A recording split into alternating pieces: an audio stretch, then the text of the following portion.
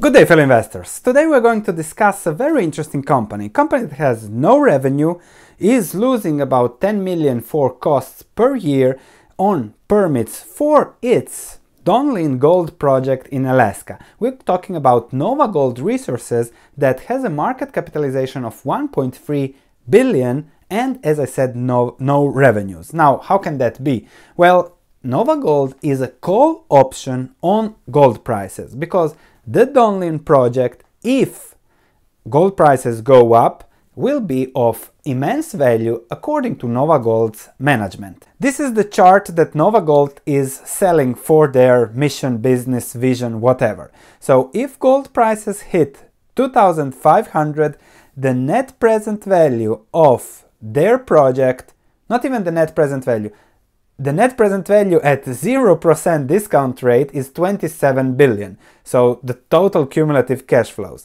At 5%, that net present value falls to 11 billion of the project. Okay, 11 billion, you say, if gold prices explode, we are now at 1.3 billion, so 10 times upside. No, they own just 50% of that project. The other 50% is owned by Barrick Gold. If we go down to current gold prices, 1,200, then we are at 6.2 billion of present cumulative cash flows and around 500 million for the net present value of 5%. We are in negative territory for the net present value at 8%, which is usual for gold miners. So practically now at current levels of gold, there is no value with the company, there is no value with Donlin Gold project.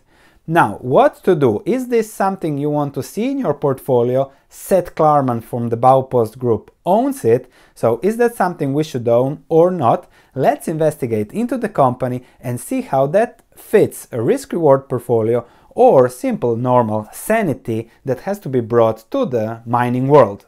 So, as I said, no revenues, only costs for permitting, staff, etc. I made a video, don't watch it please, more than a year ago. I was still in the beginnings, but I hope I improved. And I said that Novagold is an excellent acquisition for bigger companies. And we have seen recently Newmont acquire their Galore Creek project for 100 million and then another 150 million contingent to developments. So I was right on the acquisition, not the whole company, but they acquired just a project for 100 million now in cash, and they will pay 75 or earlier of pre-feasibility study, then another 25 million on a feasibility study, and then another 75 on approval of construction, if ever that happens. This was last year's Novagold, Donlin Gold and Galore Creek, two good jurisdiction future mines. However, we are still in the permitting process, so we have still 1, 2, 3, 4, 5 permits to get, and those water rights at the end are usually the toughest ones, if I am not wrong. We'll see how that goes, but that's another risk to the story. Another look at the project, it's really huge. The resource is 4 times the size of the peer group average, so really big mine with a lot of gold in it. Also the gold grade is above average, double the world average grade. So again, everything looks really nice. They tested it with 1,400 drill holes over 339,000 meters. There is further room for exploration, so resources increased 135% since 2006, so all good there, all looks very fine. The mine life 27 years, production 1.5 million ounces per year for the life of mine, 1.1 million ounces per year, so that's a tier 1 production, potential production mine. This is again the story depending on gold prices. And now why do I say call option on gold prices? Because if you buy Novagold, then if gold prices go up, then you can have something that might potentially deliver somewhere in the future. They're developing they'll make new technical studies, construction decision, they will see whether it's payable or not. However, the technical report gives you the present value with financing on a 100% all equity standalone basis. Does Novagold have the cash to develop the mine? It's 50%? No, zero. So either dilution is coming if there is a decision to go, or they will have to incur in a lot of debt.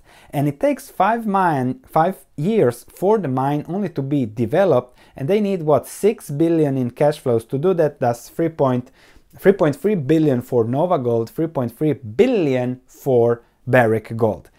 Where is Novagold going to find the 3.3 billion? Dilution, perhaps selling part of the value of the mine to get some money out of it, to get some value, like they did with selling Galore Creek. However, let's dig deeper, and then you will see, you already feel my negative calculations, because this is insanely. How is this valued at 1.3 billion? Let's continue. The technical report from the mine used $1,200 per ounce of gold. Their costs will be 581 per ounce, so a profitable mine in the long term. However, they used a discount rate of 5%. I hate that. 8% is a little bit better when we are talking about mines. The internal rate of return at 1,200 gold will be 6%, and the net present value just 547 million. The cumulative undiscounted after-tax cash flow value for the project around $6 billion, payback period 9.2 years. It takes a lot of years to build it, and then even more cash flows to build it. So cumulative cash flows until the first year of production, so 5 years, are 6.8 billion. So sorry, 3.4 billion for New Gold. Total cumulative cash flows 6 billion at gold 1,200. I made a few calculations just to show how does this change in case we change the net present value. Put all the cash flows in the next 27 years plus 5 of construction. Gold 1,200, the present value at 5%, okay, 563 million, they got 522, okay, we are there. If I put 0.8% discount rate, we are in negative 900 million. If I dare to go to 15 that I usually use with my miners, then we are negative 2.3 billion for gold 1,200. So no way they make a decision on building this. Barrick will never do that. Back to the sensitivity. Again, if gold prices hit 2,000, then the net present value, 2,000, we are talking 2,000 here, the net present value of the project is 6.7 billion. 6.7 million divided by 2 is 3.3 billion. So the upside, if gold prices hit 2,000, the upside is from 1.3 billion to 3.3 billion. So that's what, 200% without the financing. So add the financing, add the dilution, so perhaps from 3.3 billion plus the usual 30% discount on such a project that will have a lot of issues, 5 years of building, then grades, then whatever. So when you sum all those things up, I think that even in case of gold 2,000, that the value of the net present value, if I push it to 8%, comes below 2 billion for Novagold's stake in the mine. So below 2 billion, and I have now 1.3 billion in market cap. So the upside in case of gold going to 2,000 is what, 50% in an extremely positive scenario. I have put it here, gold at 800, Novagold zero value, gold now it's at $4 per share, gold at 2,000 it goes maybe $5-6 per share because of the current crazy valuation.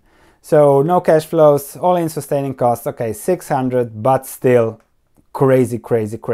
On top of it, they have also debt, about 90 million in long-term liabilities, so they will need more money to finance what they're doing if the production, just to finance the survivalship over the next few years if the production doesn't get traction. The Palpos group has 4.2%, they increased it from 3%, don't know what you're doing set there. You can give me a call and explain that to me. To be frank here, my value for Novagold's stake in Donlin, 100 million max. So downside for Novagold 90%. When common sense hits those that own the company. That's it. Now, another point is, if Novagold's stake is valued 1.3 billion, then Barrick's stake should also be valued 1.3 billion. If I check Barrick's market cap, it's 13 billion. So is Donlin 10% of Barrick's capital? No. Plus, Barrick has the capital. Barrick could find the 3 billion to build it. So it should be even double the market cap. So is Donlin 20% of Barrick for a fair valuation? Of course not. When I type Barrick in the big presentation slide that they had at their investor day with 128 slides, Donlin Gold comes only out 7 times and just once mentioned on a great slide with, okay, this is what can happen in the future, we have these resources. So think of it from a Barrick perspective. What do investors, what do analysts give it a value when they look at Barrick? I don't think they even account for it, as it's just resources somewhere in the future at extremely high cost. So similarly, perhaps they add 100 million to it. Similarly, Novagold should be valued at 100 million, which implies 93% downside from here. This is my simple common sense. Please let me know if I'm wrong. Where am I wrong? Because I really would like to know. Thank you for watching, looking forward to your comments, and I'll see you in the next video.